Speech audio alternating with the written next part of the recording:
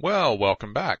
This is our functions and program structure video. This is just the introduction to this chapter and series of videos because we've got a lot to talk about this time in this section. We are going to get into functions and how to break a program apart into functions. So far, we've only had one function, and that's main. And main is just a function like any other. All the same rules apply to main and to all the other functions. Main is only special because that's where the operating system knows to start. It starts the program, the C program that we've written, at the function named main. So that's the only difference between it and the others that we're going to look at. We're going to look at how functions return things, how they take in information so that we can get data into a function, let it do something to it, multiply it, look it up on the internet, whatever the function is going to do, and then give us some results. We're going to look at things called external variables.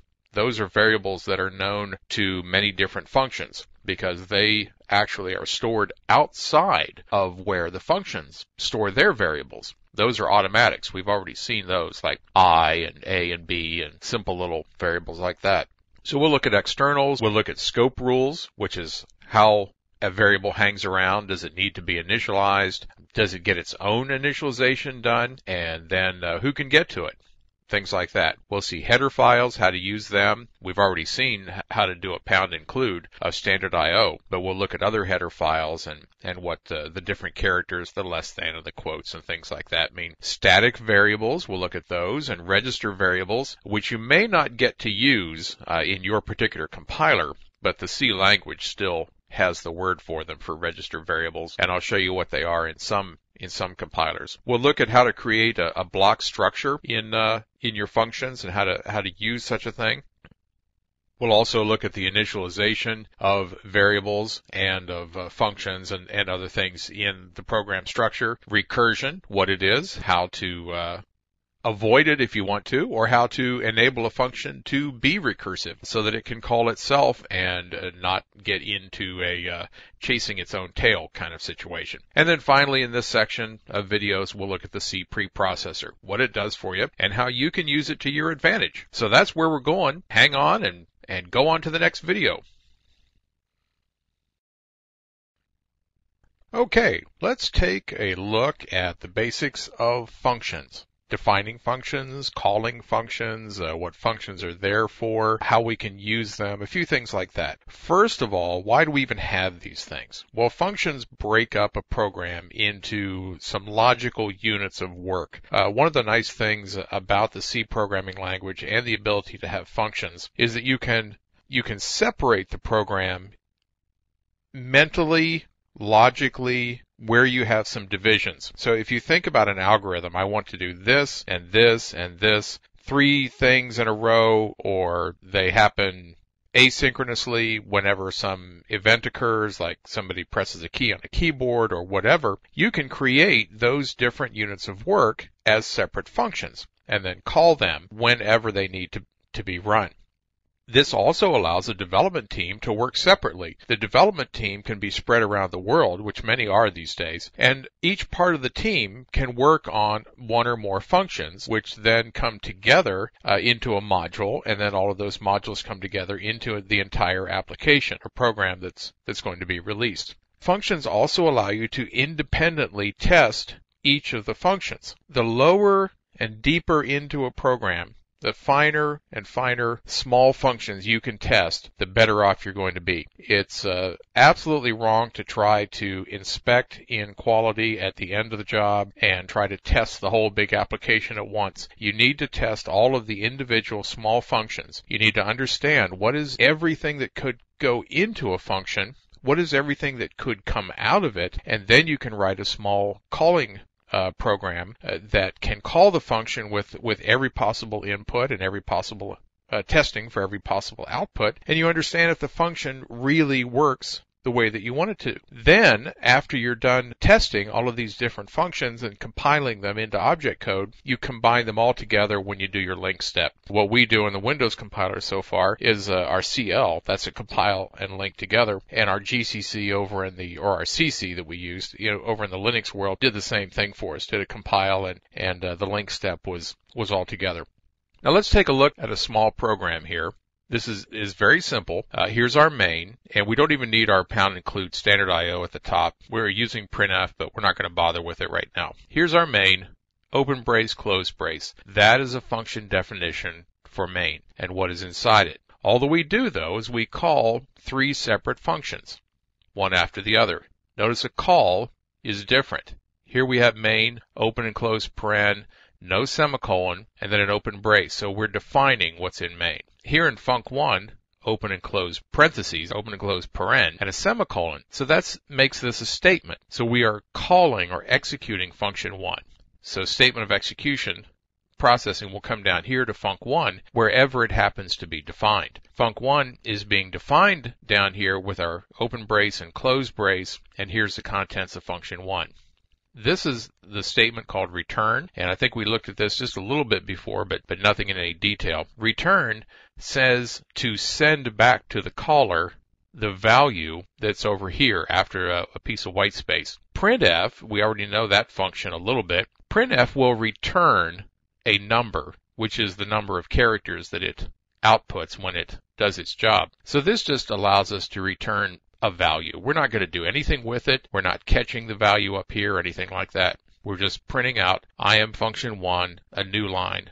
That's the end of the statement. That's the end of the function right there. And our processing comes up to here. Function 2 gets called and executed. Processing will go down to function 2. When it's finished, we'll come back to function 3, perform it, and then we'll run off the end of main. And we could put an exit there or a return in main just as easily to return back to the operating system. Now what I want you to do is to stop the video here in just a second, and I want you to go create this small program. I called it func1.c, and I want you to create a func2 and a func3, just like this, right below your definition of func1, and make them do the same thing. Make them do a return, printf, I am function 2, I am function 3, and then compile and link the whole thing. Give that a shot, and when you get done with that, come back here and start the video again, and we'll go take a look at doing the same thing. Okay, so go off and make that happen, and I'll wait here for you.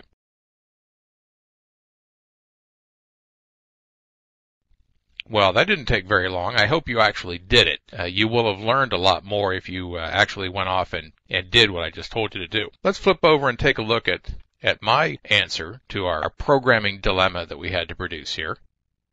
Here's our func1 and func2 and func3 calls to those functions. I'll spread them out a little bit so you can see what's going on here. Here's our definition of function 1, just like we had earlier. It's going to return the printf, I am function 1.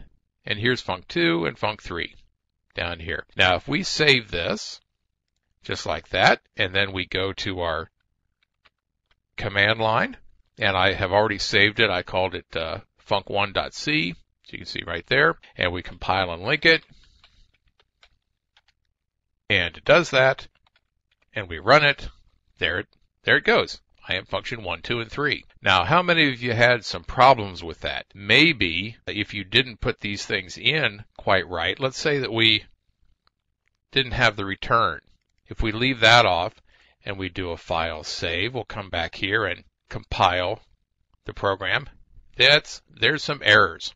That's what errors look like coming out of the compiler. If you're an excellent programmer, you'll never see these. If you're a normal programmer, you'll see lots of these. But here's some problems. Here it says func1.c line 13, warning, function must return a value. Now, it still produced our function 1 program, but it gave us some warnings. Func1 must return a value.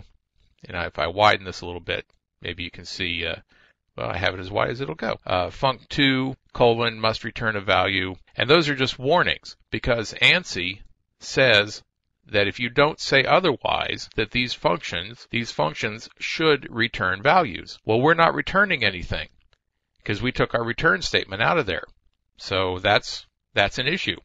And right now, the way these are defined, we expect a number to come back, but we never gave one back. Okay, so that's a problem there. So if we put our return back in there,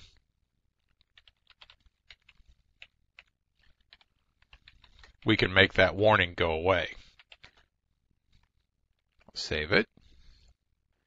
Whoops. We'll compile it again, and there we got rid of our warnings. And now we know that func1 will work the way we wanted it to. There's other things that we're going to see here in this section in the next few videos about how we define functions and how we understand what is supposed to be inside these parentheses and what happens if we don't say anything. That's what we've done here is we've just created these function definitions. We didn't put any declarations at the top to help the compiler understand what's going to go in here and what's going to come out. So there's a lot more to understand about functions and how they're used. But at least you see what's going on now. Also understand that all of these functions, each individual one, could have been in its own source file. It could have been in func1.c, func2.c, func3.c, and then those files would have had all of the code and even possibly more functions in them. Each of them would have been compiled separately by our compiler, and then we would have had some directives that would have linked them all together.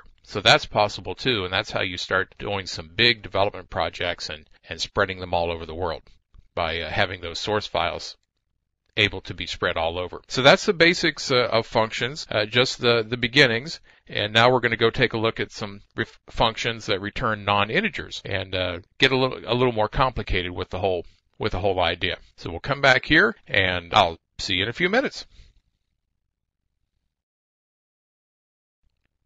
Well, you saw the beginnings of functions and some of the basic information about using functions. Remember also that one of the major reasons for using functions is so that you don't have to repeat yourself over and over again. You write a function once, or somebody else writes it for you, and then you can use the function again and again without making your program any larger. It's just like a subroutine, if you're familiar with other languages that use that, where you can do a go sub, and you go to the subroutine and perform the work and then return back to the caller. That's the same thing that's happening with a function. Now, functions returning non-integers. When we looked at functions before, our func1, 2, and 3, they were going to return ints, whether we said so or not. Now, in the new ANSI C, and that's from 1990 and later, so it's not so new, but we still call it new style coding.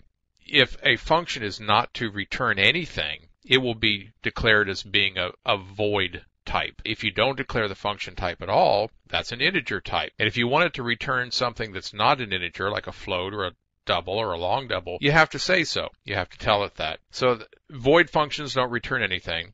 An undefined function can possibly return an int, not necessarily has to return an int, but could, and that's to allow older C programs to still compile and work properly. Let's take a look here at a couple of different function declarations, not definitions. Remember, the function definitions actually have the braces and all the statements in there. These are declaring these functions ahead of wherever they might be used someplace in the program. Here we have function A, and it is declared to be an integer return type, which we didn't really have to do, but it's good programming practice to put that on there so that you or somebody else can look at this program down the road and understand that func A will actually return an integer. Here we see that func A takes in an integer, and for conversations, we'll just call it A, that it's going to be A. It doesn't necessarily have to be that in the code, but that's to give ourselves a placeholder here. It'll take an integer, a character, and a float.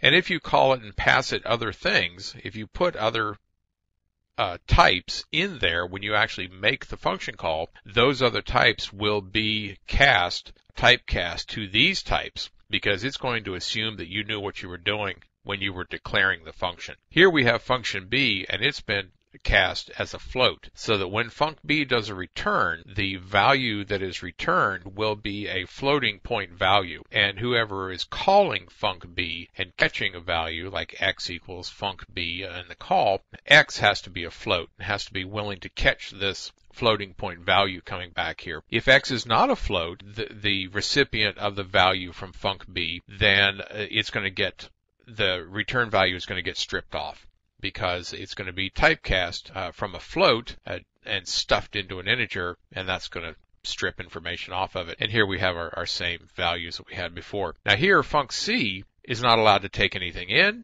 and it's not allowed to give anything back. And if you attempt to use func and call it inside your code and send it something in here, some value, the compiler will flag that as an error because you're messing up. You said that this is a void, so nothing should go in there. You said that nothing will come out, and if you do a return of any value out of func, that will also not compile and will be an error, and that's C trying to protect you from yourself. So to get a function to return a non-integer, you simply have to declare it as returning something other than an integer at some point before you actually define the function or attempt to use the function. Let's take a couple of minutes now to talk about something called external variables. C programming has the concept of external and internal items. An internal item is something declared within a function. Now, all functions are externals, are all external items because one function cannot be declared inside of another function. So therefore, they are all at the external level. Variables, however, are places in memory where we're going to put things, different values, and they can be external or internal. What we have looked at so far are internal variables, are little integers and characters and a few floats and things that have always been defined for the most part inside main, which itself, of course, is a function. So those have all been internal to main, and that means that other functions, func1, 2, and 3 that we wrote earlier, those functions cannot see those variables because the variables are contained, they're encapsulated inside of main. So there's no way for those functions to get a hold of what's in those variables and do anything with them. Well, that brings us to external variables. Now, an external is only declared once per the entire program, but it may be referenced in all or many of the source files. It doesn't have to be referenced in all of them. It would only be referenced, of course, in a source file where a function in that source file was going to use the external. So here you see we have a little main, few little statements, but here is an external variable being declared. Here it's an integer and I called it evar. It's an external variable, a little semicolon. I was a bad programmer. I did not initialize it, but you know what? Externals like that are automatically initialized. They are given a 0 value so that we don't have to deal with it. We should, but we don't have to. They will be set to 0 when they're created. Now this is another source file over here. It's a totally different .c file, and it's going to have one or more functions and other things going on in it. We want to be able to reference down in here in func1 or 2 or 3 or whatever's over here, this evar. But we want to make sure when all of these are all combined together into a final program that we're only talking about this one place in memory so that main and the functions and all the rest of these pieces of work all reference a single global variable, a single variable that is external to all of the functions, but they all know how to get to it. And we do that by using the keyword here, extern. Extern int tells these functions within this one source file that there is something defined someplace else, and it's called evar, and it's an integer. So treat it as an integer and cast values appropriately, typecast them appropriately to fit inside an integer. But do not make up new storage. Do not set aside new memory for this thing called evar. Somebody else has already done it. Then at link time, when all of these source files have been compiled into object code and everything is linked together, these will be references back to this identifier and this object wherever it is created in memory. Okay? So that's an external variable. And we're about to move on into something called scope, which is how long a variable hangs around and how it gets created and where it gets put in memory. So that is really going to tie into this. But I want to make sure you understand the concept of an external. Some languages call them globals. But the concept of an external variable being outside of all other functions. You'll have a problem if you come over here and make extern int the first time you declare it, because then you're telling main that somebody else declared it. So one time the external variable gets declared without the word extern, and then every other time that it's referenced, then that's where you use the word extern. Okay? Big difference. Hang in there. Let's go on to the next video. Let's continue to talk about the scope of variables. The scope of a variable is when you can see it, when you can work with that particular variable, and how it's been defined and declared, affect and define, I should say, the scope of the variable. A variable has scope within the function that defines it. So when we had main and we had integer I or something inside main, that integer, that variable called I, was local to main. No other function could see it. Only main could work with it. And it had scope until the closing brace of main. We saw just a little bit ago external variables. The external variables are the ones that were declared outside of any function. An external variable has scope until the end of the file that it is defined in, because the externs are outside any function, so the function braces don't matter to externs, only the file that they're defined in. And remember, we had to do an extern keyword if we wanted an extern that was defined in one file to be declared and used in another source file. There's a big difference there between definition or defining and declaring a variable. Defining it actually sets aside memory and storage. Declaring it just says, go find this thing. It's not created right here. But when you deal with it, it's an integer or it's a float or whatever characteristics and type that the variable has. So we know how to deal with it. Then we let the linker figure out where the thing really is in memory. If you happen inside a function to create variables of the same name, shame on you, first of all. You shouldn't do that because it's very confusing. But if you do, the variables of the same name will win. The closest ones to you will win. So let's take a look here at what I mean by that. It's easier to see it in the code. Here's a quick little stub of main, and here we have an integer I. It's set equal to 0, and we test it. If I is equal to 0, it is. That's true. We're going to come in here, and now we can make a new integer I because we're inside a new code block. This is almost like a function definition inside here, but it doesn't have any name. So we can create a new local automatic variable here, I, set it equal to something, and do whatever we want to with it. But when we do that, that will not affect this I. This is a new definition of I. It just happens to use the same name. Now, somewhere down here below the screen, there's a close brace for this if block, and that's where I's scope ends. This I will go away at the closing brace of this if, and it will no longer be in scope, and it will no longer exist in memory. Any value that it had is lost. Okay, so this I is not this one. This is a brand new I down here, and that is one of the trickier things to know about scope. Is you can do this, and scope only lasts within these braces. The scope of this I will only last until the ending closing brace of main, down here someplace. And if we created another variable up here, an external, that variable outside of any other function, that external, would only last for the length of this source file. It would only last for any of the functions that were defined in this. So that's talking about scope, and the scope of a variable, and how long a variable exists, and how long it keeps its value. Okay? So that's scope.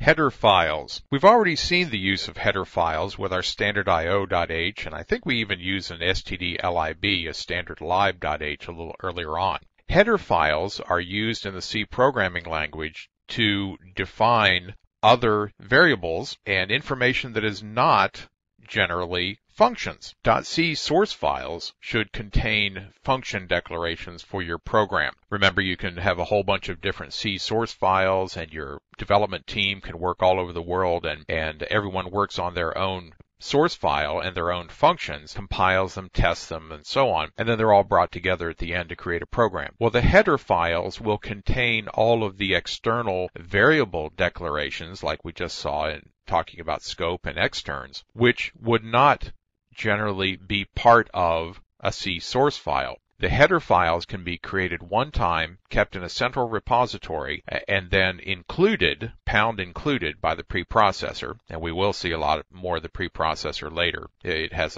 its own section. The preprocessor will include the header files, which sets up all of the externs and other variables to be used by the various functions. Otherwise, we'd have to define those and repeat those definitions over and over again in every C source file, and you can be sure that we would mess it up eventually and misspell something, just a typo or something like that. So the header files make it a lot easier on us. The C language also comes with a number of header files, as we saw, standard IO, standard lib. There's a math.h, there's C type, there's a lot of .h's.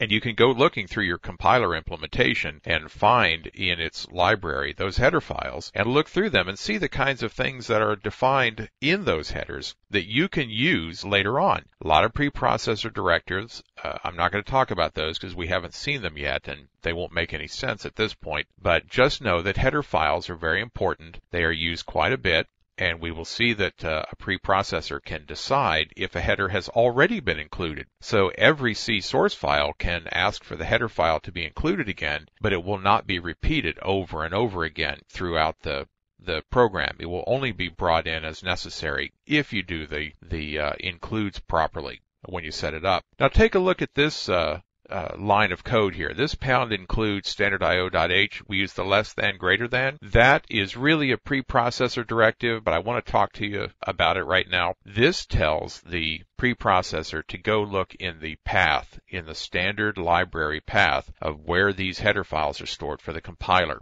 So that's defined to the compiler when it's installed, and it's usually an environment variable if in the Windows world or a setup in the Linux world that tells it, a link I should say, that tells it where that standard library is located. Now this one down here, this pound include uses a double quotes. The double quotes tell the C compiler, don't look in your normal location. We are going to some other directory and we're picking up the included header files for this particular program. So that double quotes is more specific about the location of the header file that's coming in. So header files are created to contain our variable declarations. You should not have functions in header files because you'll never get them compiled. The header files have to be included into something else before it can be compiled, like into a .c source file. That's where your functions should stay. So that's just a little bit about header files, and we will be seeing more of them as we create some code later on.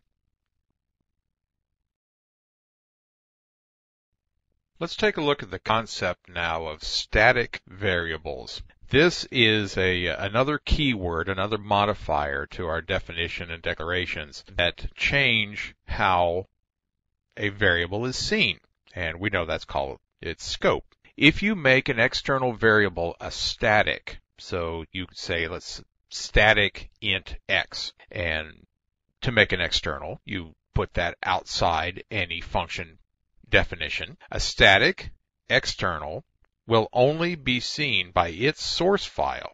None of the other files will get to see it. If there are multiple externals, and one is static and one is not, they will stay away from each other because they will actually be different places in memory. The static external in a source file will only be visible within that source file. Now a static local variable, that's a static that's inside a function, will maintain its value. Remember we said automatics, if you make an automatic inside a function, whenever you come to that function, that automatic will be recreated. It will occur again because it's occurring on the stack inside the computer, inside the compiler. A static local variable gets put on the heap, not on the stack, so that it will stay around. Now, if you're not familiar with stacks and heaps and all that, that's okay. Just know that they are different places in memory, and they're set up differently. Let me break out of PowerPoint here for a second so that we can go and look at some code. Here is a little function called funcs.c, and that has our main in it. So here we'll drop it down, and here's what's going on. Here we reference func 1, 2, and 3. We have to declare them out here so that main understands that they exist in another source file. They don't exist here. So those are just external declarations of func 1, 2, and 3. Here we're saying that there are some external integers, variables 1, 2, and 3, that exist someplace else outside this source file. Here is another external which is being declared and defined right here, int VM, that's the variable that's in main, and it's equal to 0. Here, these are just declarations, not definitions. We're declaring that we will use these external integers someplace else. Let's take a look here. This is func1.c, which is another little function, and it has the extern int VM, v2, and v3, because VM is defined in main over here in funcs.c, and it is declared over here in func1.c. Extern int, these are declarations. This is a definition. We're defining v1 and setting it equal to 1 when it's first defined. This is a compile time event, not a runtime event, and I'll prove that to you in just a minute. Honest. Here's func1, and it has a static integer fv1. And this is function variable 1. We're not going to do anything with it. I just wanted to, as an aside, show you what a static local looks like. And anything that was done in fv1 down inside here would stay. So that if we are in main, we come to func1 or 2 or 3, when we get back to func1, it would still maintain the last value in fv1, whatever was in there, because it's noted as a static. Now here's func2, another pretty simple little file, and it has these declarations, extern ints, VM, v1, and v3, and it defines v2, and then we're going to print out what their values are. That's the same thing we do here.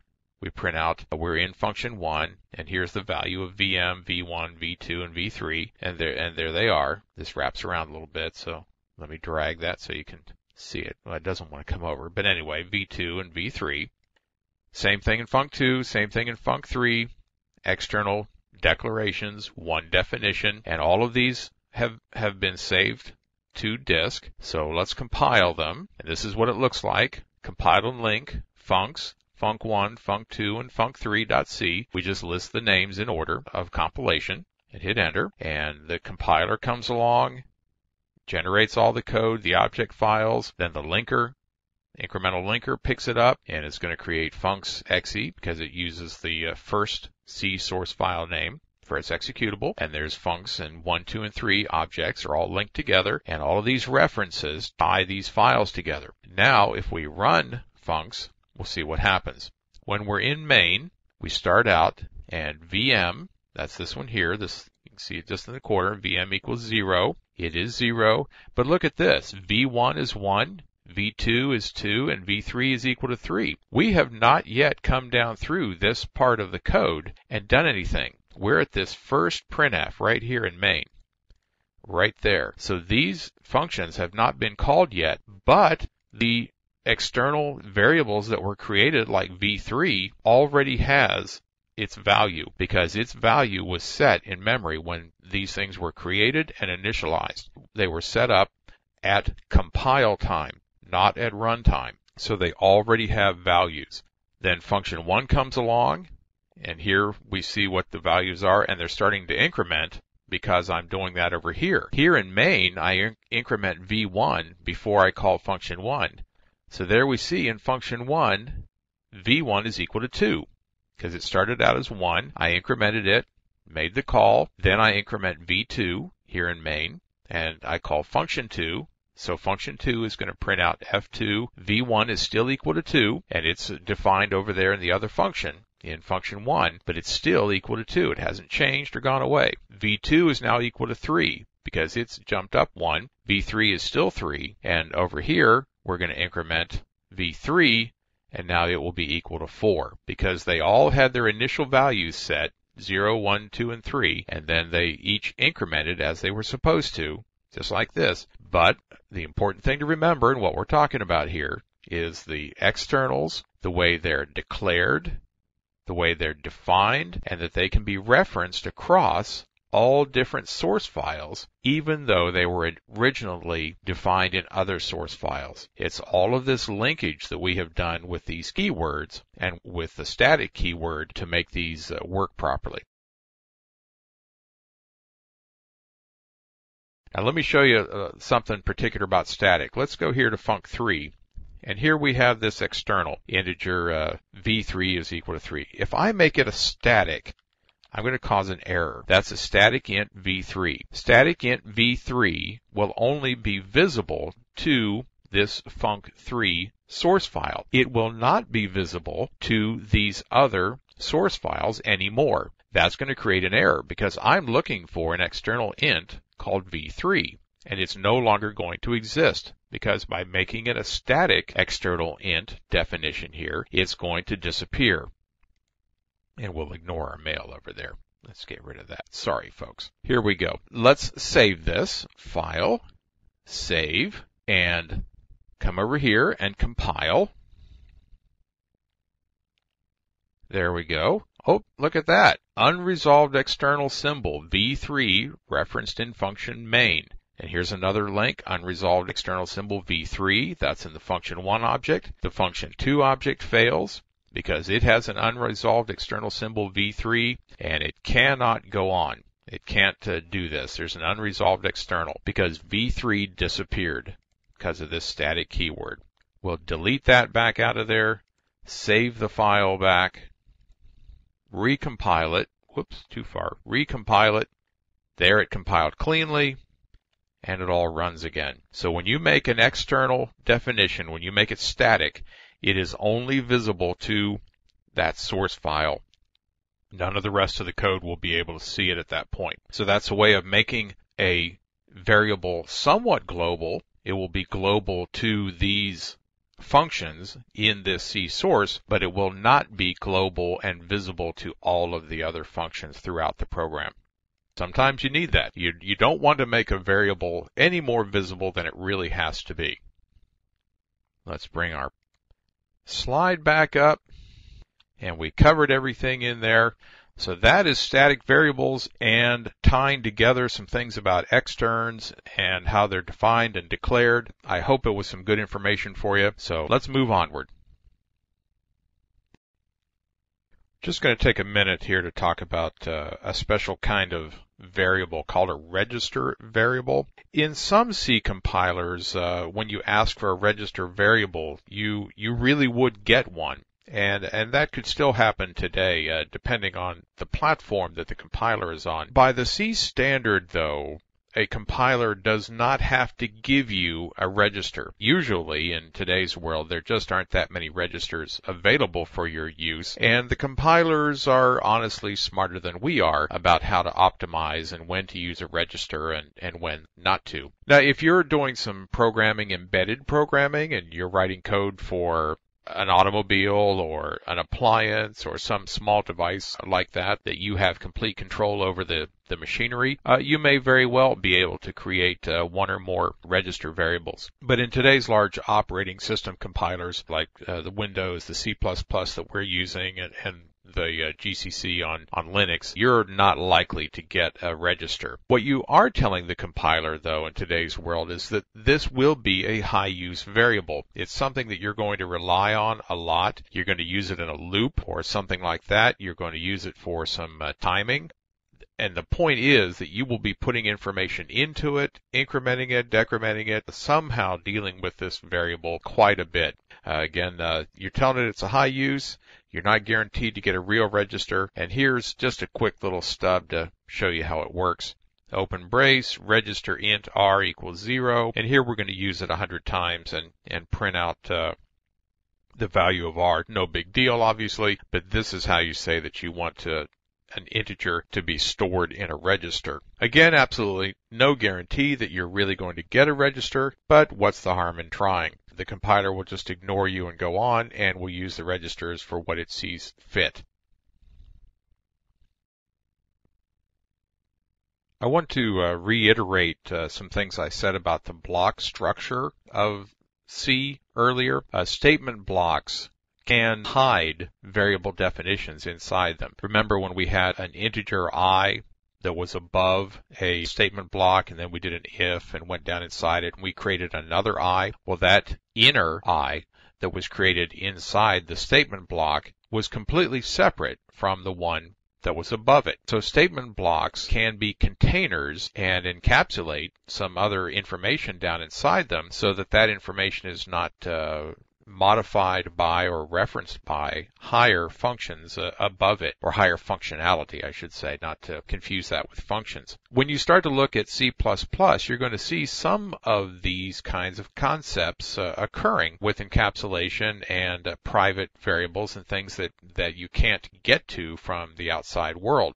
So keep an eye out for that sort of thing. Identically named variables within other functions will be hidden down in there. Now let's take a look at this little piece of code here. Here we have an integer x and an integer y. We know that those are externs because they're declared outside of f of our function, or they're externals. If we needed to declare them someplace else, we would of course use the extern keyword. But here we're defining them as integers x and y, so we don't use the keyword. Now here we have f, which is going to take a double value, a floating point double of x as a parameter passed into it. This x will become a local automatic variable only contained within the function f. It will not be and is not a reference to this integer x out here.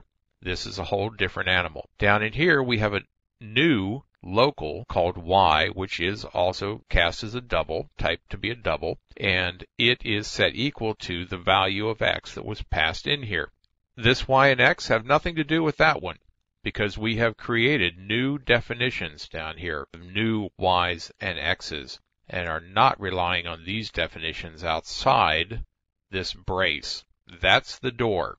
That's the container, or the open and the closed braces, which separate us off from this x and y here. And here we're going to return y times x. Now f would have had to have been defined as returning a type double, because if we don't say so, it's just going to return an int. And y times x are both doubles, and it's going to be a problem because we're going to strip some data off of there, strip a whole bunch of bits off of it when that double value gets shoved through an integer return path. So this is what we want to show you in block structure, and reiterate that the C language is not a specific block language like a Pascal, but it does in fact have the block structure somewhat by using these braces. We've already been talking about initialization as we've created a whole bunch of variables, external, automatics, statics, registers, all sorts of other things as we've been doing this. But let's focus on it here for just a second. Extern and static variables, if they are to be initialized by you, by the programmer, they have to be initialized with a constant. Because remember, those things happen at compile time. When we had our 4 different functions in different source files, and they had v1, 2, and 3, whatever the variable names were, remember that we saw them all initialized before we ever referenced them, before we ever did anything with them. So those initializations were done when the compiler was going through the code and creating the object code. So those have to be constant definitions, constant initializations, because the compiler is not performing the program. It's not running the program and figuring out what these different numbers should be. It only has what is stored in the source code itself. That's why external and static definitions are constants, or initializations are constants. Automatics and registers, because they're stored on the stack, they are simply placeholders on the stack at the time that function is running. So if you don't explicitly initialize them with something, they'll get whatever junk is left on the stack. They'll get undefined garbage that's laying there.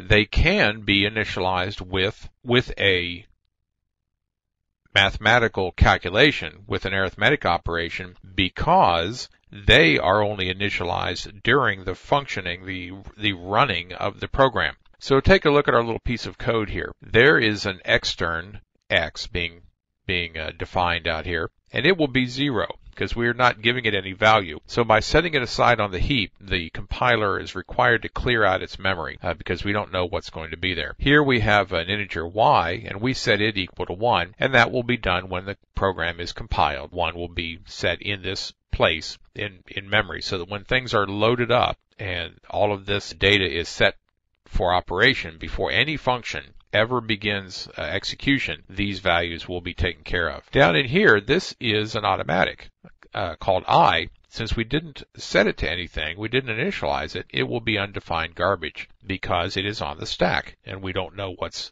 right there at the top of the stack where this thing is going. And here we have another integer z, and we're allowed to do this. We can say x plus 2, which we know is 0, so that'll be 2, times y plus 1, which is 1, and we'll also have another one added to it, so that's 2 times 2. So z has 4 in it, and this will be done as one of the first statements of main's functioning. This is really just shorthand. It doesn't matter if you say int z semicolon and then you say z equals this down here because it's going to do exactly the same amount of work. It's a little better to put this right here, I think, because it gets it out of the way and you know that z doesn't get forgotten someplace down inside your program. It has an initialized value and you don't go tripping over garbage or something that's there that you don't expect to be there. So that's covering initialization of all the different types that we've looked at: externs, statics, things that are outside the functions will be initialized with constants. Automatics and registers get garbage just because of where they're located. They're put on the stack rather than the heap.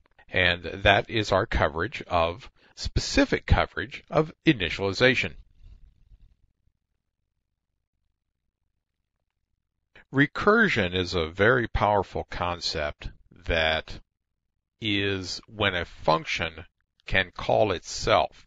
Some functions are not recursive just because of the way they're written, but most would be. And if you start out to create a function that will be recursive, that will wind up calling itself, there's a few things you need to be aware of. One, excessive recursion can cause great problems, because you generally will be working within a limited amount of stack space. The stack can be overflowed or even underflowed if things are popped off incorrectly. That's generally not under your control, but you can overflow the stack with excessive recursion. Let's say that you're sorting a very large array or something like that, and you've written your own sort, your own recursive function which calls itself. Every time you do the call, more variables are pushed onto the stack, which is where you're setting up all of your locals and automatics, and you can wind up with an issue. You're probably not going to be doing that kind of coding for some time, if you ever have to get into that, but I just want you to be aware of it. But recursion is when a function calls itself. Now here we have right out of ANR a little function called printd. Now printd takes in an integer n, and it's going to print it out as a decimal. We know that printf does that for us, but we like to reinvent the wheel around here.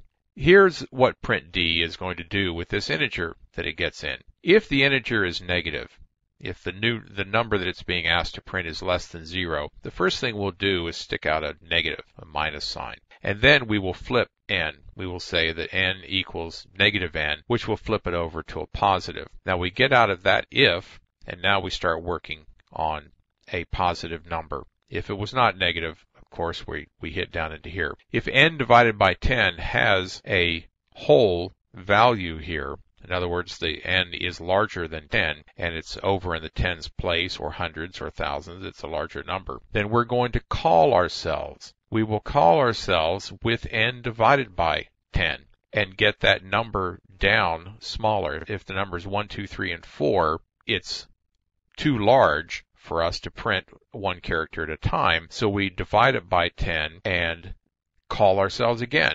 Check it to see if it's 0, it's not. If it still can be cut down, we divide it by 10, call ourselves again and again until eventually we're dealing with a single digit. We're not dealing with a double-digit value. When that happens, we put char and modulo 10, so that's the remainder of n divided by 10, plus a character 0. A character 0 added to the actual value number will create the ASCII printable character. So we put out the printable character, and then we return from print D. Well, if there were multiple print Ds calling each other, when we return from print D, we actually return to here, the next statement after the last time we called print D. And this put char will then be performed, which is the next digit in, say, 1, 2, 3, 4. We would have printed out the 1, and now we print the 2, and then we'll exit here, come back into the next statement after the call for the number 3, exit, the number 4 will be printed, and then finally we will wind our way back out of this recursive set of steps and leave print D entirely. But that is recursion, and recursion is a function turning in on itself, calling itself repeatedly, and it's a good thing to remember that you don't want excessive recursion. It can blow off the stack, and it's a very powerful part of C programming, though.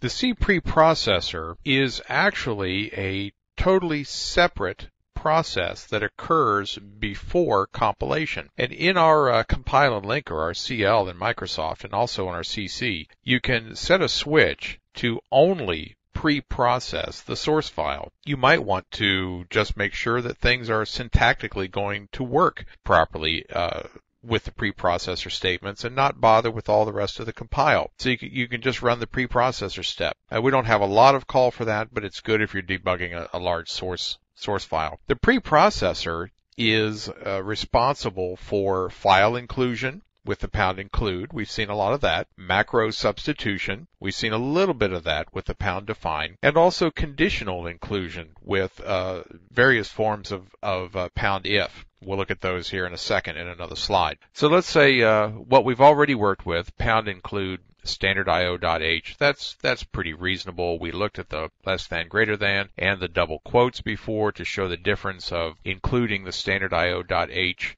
out of the typical installation dependent location where header files are stored, as opposed to using double quotes here, which starts in the directory containing the .c source file that we're inside of here, and then it will go on from there to implementation dependent paths that might be used to store C source.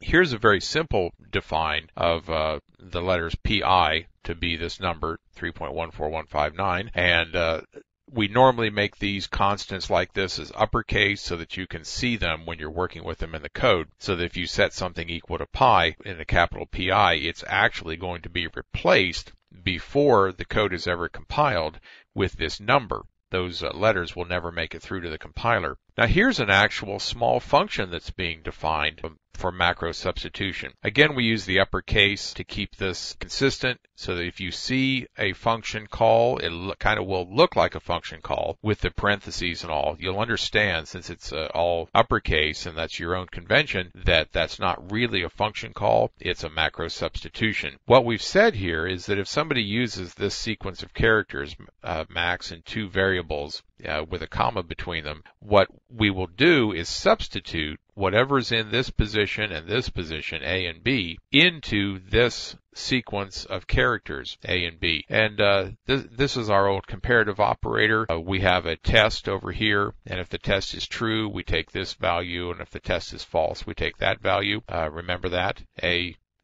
In this case, we're going to use is A greater than B. If it is, return A. If it is not, return B, and that's our max function. If we actually used max down inside our program someplace, it would look like this. Say max x plus y and f plus g, just for conversation's sake. What would be substituted is x plus y would be substituted where A was, so it comes in here, and f plus g gets substituted into this set of parens. So this arithmetic operation will be performed, and we'll do a comparison to see if it's true. X plus y will be returned as the max value, and if it's false, then we know this is the larger one, and f plus g will be returned. Now, you have to be careful about doing this, because wherever you use this thing in your code, this is what's going to come in to your source code before the compile happens. If you really use this a lot, you should make it a function and just call it as a function, because if you use it a lot and you use this kind of macro substitution, you're going to wind up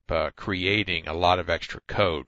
because a function is just created once and then you call it. This substitution is created over and over and over again throughout your source code. So it's something to be aware of. Now here's conditional inclusion. In this case, if a previously defined preprocessor value called system is equal to another previously defined value like sysv or sys5, then we'll define our header HDR value as sysv.h. Else if else if system equals BSD, we'll pound define the header as BSD.h, else if MS-DOS, define the header as MS-DOS, and then a final else. Notice this works just like the if and else if that we had in the C language itself. Else will pound define header as default.h. Then we have an end if that closes this up, and we include whatever header is defined as now, which is in that case default H, or it could have been any of these values based on what the system value was as we came into this preprocessor set of statements here. So that's conditional inclusion. And we also have a nice item called if not defined, and this stops redefinition. Let's say that inside the header.h file, we can do an if ndef, if not defined header, then go ahead and do these statements, define header, and do other things that header.h is supposed to do for us, and then that's the end of our if. If you make sure to wrap all of the statements of your header files and things like that, you can include the header file over and over and over again in all of your C source files, but it will only wind up being expanded once because the HDR header will be defined, or whatever your variables are, whatever your name is that you use in the header files. And it stops redefinition, and it helps the preprocessor move along and get the job done a little quicker. So that's some the basics of the preprocessor. Pretty simple yet very powerful. So moving right along.